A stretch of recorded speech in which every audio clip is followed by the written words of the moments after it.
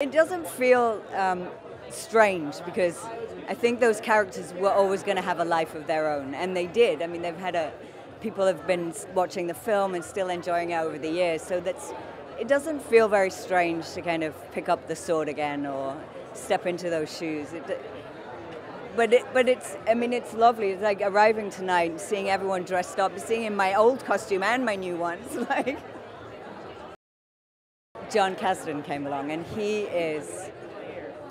I just think he's a genius.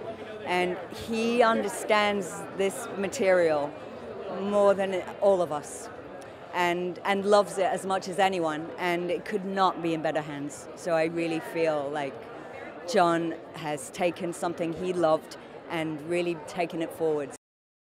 I think this series it has all the bells and whistles you might expect in any dramatic series. There's intrigues, there's danger, there's loves, there's all kinds of everything. But the beautiful thing about Willow, and I think why it was originally successful and why it's had such a life of its own beyond the original release, is that it's got a really big heart.